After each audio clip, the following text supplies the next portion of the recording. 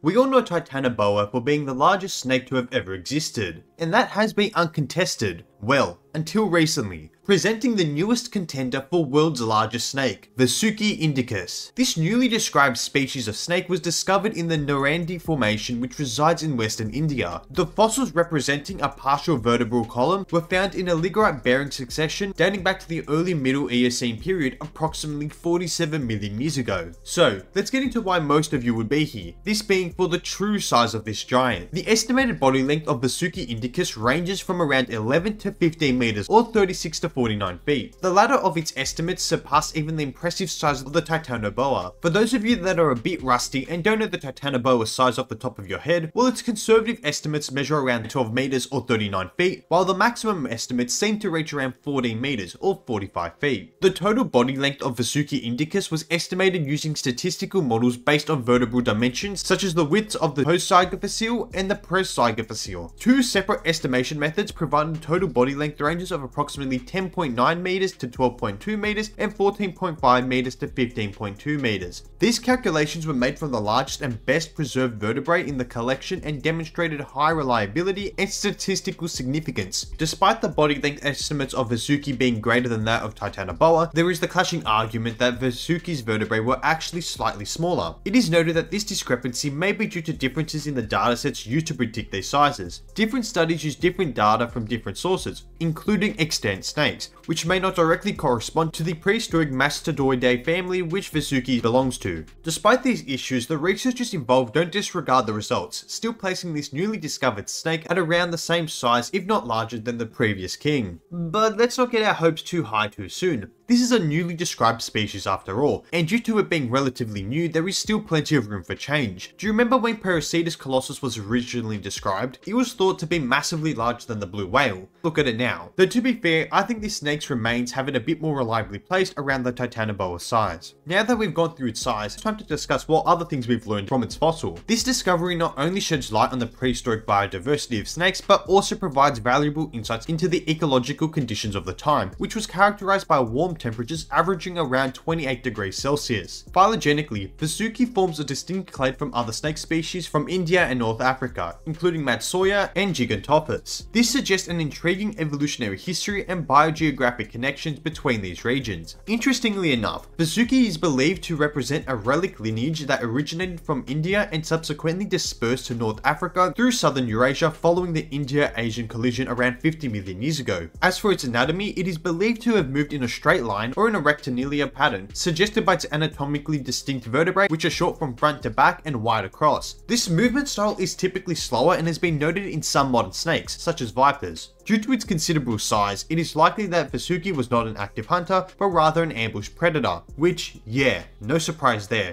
I don't see this predator doing too well in the 100-meter dash. Instead, it would have hunted similarly to how modern anacondas like the green anaconda or large pythons such as the reticulated python operated. And again, unsurprisingly, it's speculated that it likely relied on constriction to capture and dispatch prey. What exactly this prey included is, well, a bit unknown for the moment, but it would most probably include your classic set of fish, small crocodilians, and mammals. The morphology of Vasuki's vertebrae, particularly the laterally directed synapophyes, suggests a cylindrical body shape, which is typically associated with terrestrial rather than aquatic snakes. Unlike aquatic species, which often have laterally compressed vertebrae then ribs positioned beneath, Vasuki's anatomy indicates adaptations for a different lifestyle, possibly terrestrial or semi-aquatic in nature. The absence of typical arboreal adaptations and the large size of Vasuki makes an arboreal lifestyle highly unlikely, which I don't think anyone's going to disagree with, because who's going to argue that it'd be overly practical for a 14-meter snake to be living its life strictly around trees. This interpretation by the researchers aligns with the depositional environment where Vasuki's fossils were found, resembling the swamp marsh habitat preferred by modern large pythonids. While the possibility of an aquatic lifestyle cannot be entirely outruled, the evidence seems to lean towards a preference to a terrestrial or semi-aquatic lifestyle. So that's what we've learned so far about this new giant snake, and now we've reached the end of the video. As always, I hope you all enjoyed, and thanks for taking time out of your day to check out my channel. Don't forget to like and subscribe, as well as comment down below any other video you'd like to see next. I'll catch you on the next video. See ya.